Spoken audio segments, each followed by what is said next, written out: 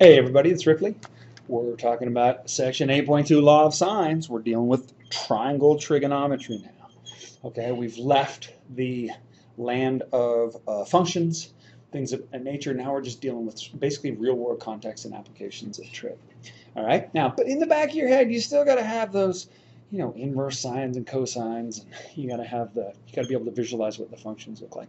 I'm going to skip ahead to a section here. We'll sort of do this parenthetically. 8.4, because I'm going to steal something, because the proof of the law of sines is much simpler if you have this. So check it out. I'm gonna just cheat here just a little bit. So we're gonna do this, and I'm gonna call this any triangle, which I'm gonna call, let's see, angle A, angle B, angle C, and this is going to be, let's call this side B, this is side A, and this is side C. And I'm going to find, that's a little c, this is a big C, this is a capital C, okay? I'm going to find the area of this triangle real quick. And the way that I'm going to do it, because I know that the area of a triangle typically is 1/2 the base times the height, right? We know that. So I'm going to call this height. Notice I've strategically called this B too, so I don't have any confusion. Now, watch. If I have this as angle A, this guy right here, so I'm calling this A. I could just as easily call this theta. It doesn't really matter, but I'm going to call it angle A. I'm staying true to the geometric context. All right, check it out. Do you agree that I could figure out what H is because I know that the sine of angle A. Now, notice when I drop this height, it comes in at a right triangle. Now, remember, I'm still talking about triangle ABC here. So the area of triangle ABC, so let's just kind of put this as ABC. That's the name of this triangle. However, I can solve for little parts of this triangle because I got this little right angle height right here. And I know that the sine of A is equal to what? It's H over C, isn't it?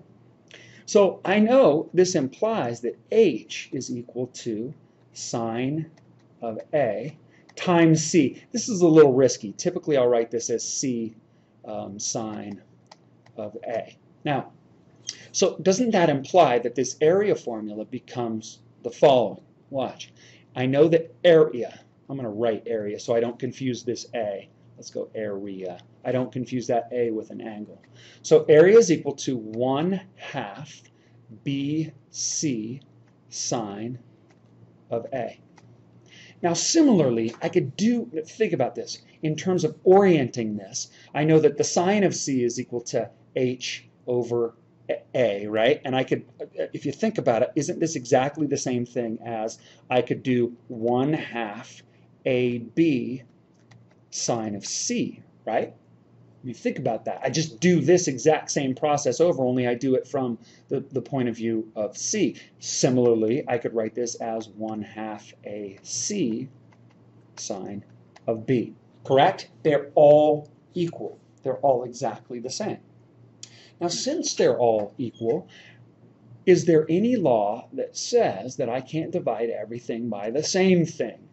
Most specifically, I'm going to divide by 1/2 ABC. Now watch what happens when I do this. I'll do this in different colors. When I divide this term by 1/2 ABC, the 1/2s go away, the B's go away, and the C's go away. And I end up with sine A over A. Now notice that's the sine of the angle A and the ratio, or excuse me, the side A. True? Let me change colors again. Over here, when I divide through, the 1/2 goes away, but this time this A and now this B and this B go away, and look what I'm left with. Sine C over C. Similarly, look at this. When I divide this guy, the 1/2 goes away, this A goes away, and this C goes away, and I'm left with sine B over B. This is the ugly law of sines. That's it. Isn't that beautiful? It's so simple. It's so elegant. It's easy to make. All right? All right. By the way, we will prove in section 8.4. Like I said, I borrowed this a little bit, but there's no reason why we can't get a little bit ahead. I mean, look at this. Given any triangle, let's get a little ahead here. This is 8.4 stuff. Given any triangle, all right, doesn't matter. I drew it as kind of a right. Let's draw it so that it's not a right triangle. Real easy to prove. Given any triangle, using exactly the same technique that I did right here, right? If this guy right here is the height, I have side A and side B and the included angle theta. This guy right here is called, let's write this up. I'm running out of space here. This is called the included angle. Well, look, the area, simple. It's, notice what I got here, right here, oof. It's 1/2 AB sine of theta, where this guy is the included angle. Easy. I just stole a trick, right? I don't know why your author chose to stick it in section 8.4, but alas, he did, and we're stuck with what we got because it's the easiest way to prove the law of sines. Now, let's play. Notice what we have here are 3 ratios. Okay? So let's just have some fun for a sec. Let's say that I've got a side of length 10. I've got an angle of, say, 120 degrees. Let's make it 100 degrees. And then, excuse me, I've got a length of 15.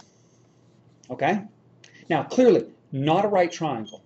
I want to be able to solve the triangle, which means I want to find all of the angles and all of the sides. So how do I do that? Well, let's look.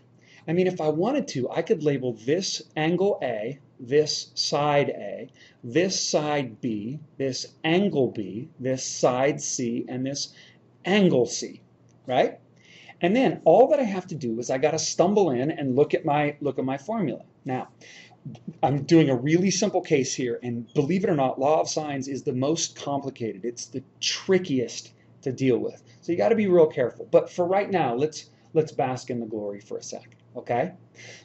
What do I know? Well, I know these corresponding angle sides. Notice that this is sine A, and notice that A lives across from side A.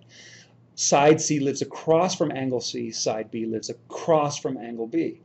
And that's how these ratios are created. It's the angle and the side across, the angle, the side across, the angle, the side across. Well, I have an angle and a side across, right? So I'm gonna write something up just because. I'm gonna write the sine of 100 degrees is to side 15, because, I mean, A over A. Now, what can I solve for? What piece of information do I have? Well, I have side B. So according to this, I need the sine of the opposite angle. Now, we have to be a little bit careful here, and I'll show you why in a sec, but let's go slow. I hope everybody agrees that by the law of sines, I can write the ratio sine of B is to 10, because remember, this is angle B, and that's side B, right? So, in a puff of algebra, do you see that sine of B is equal to 2/3 sine of 100 degrees, which implies that B is equal to the inverse sine of 2/3 sine of 100 degrees. Of 100 degrees. Now, if you're tempted to do something clever here, don't. Slow your roll. Just look at it. You might be tempted to say, oh, this turns into 2/3 of 100 degrees. No, no, no. Remember, the inverse sine of the sine of x only equals x if it's between negative pi halves and pi halves, so between negative 90 and 90. So that wouldn't even make sense. Plus, we haven't even dealt what the inverse sine does as far as these coefficients. 2/3 is just a coefficient along for the ride.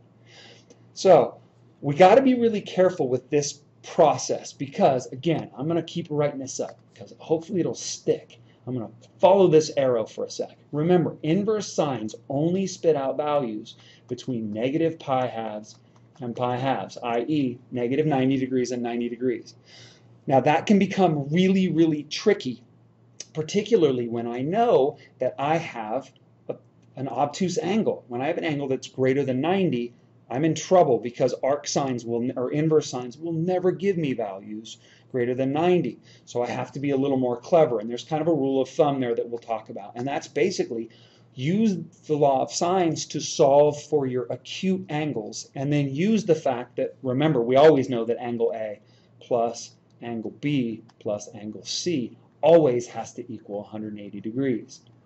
So there's a general rule with this, a warning. Let's even write that down. Warning. Okay, law of sines is no bueno, no good for solving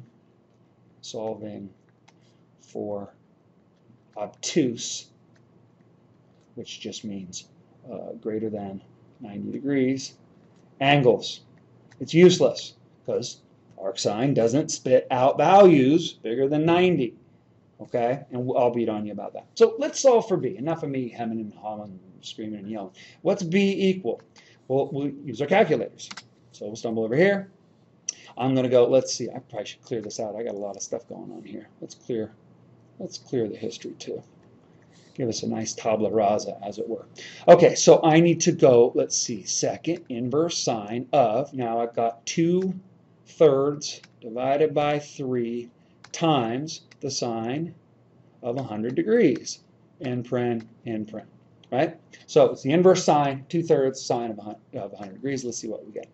I get, back over here, I get 41. Let's go approximately 41 degrees. Now, I know that I've yelled at you guys to leave these as, leave them rounded to thousands, but just for simplicity's sake for right now, because it's 41.0364 degrees, let's leave it as 41 degrees. So guess what? I have a piece of information. B equals 41 degrees. That's kind of nice. Now, what do I need? Well, if I'm going to solve for this guy, that's pretty easy, right?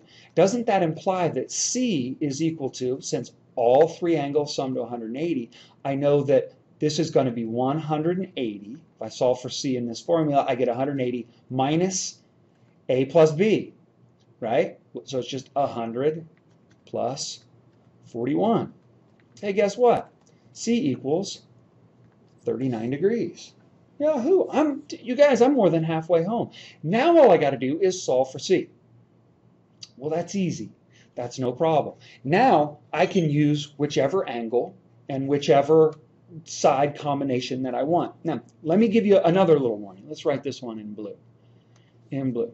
So, which one do I want to use? Do I want to write sine of 100 degrees is to 15 as sine of 39 degrees is to C? Do I want to use that one? Or do I want to use the sine of 41 degrees is to 10 as the sine of 39 degrees is to C? Now, theoretically, both will work. Here's the problem. 9 times out of 10, this is going to be rounded. Whoops, this is going to be rounded. And if I have to round and then round and then round again, I get what's called accuracy drift. I will drift away from the accurate number. Now, this 100 degrees isn't rounded. This guy showed up at the beginning of the problem. So this is actually the one that I'm going to want to use. All right? So I'm going to use the one where I don't have a rounded angle. 9 times out of 10, you're going to use the one where you don't have a rounded angle.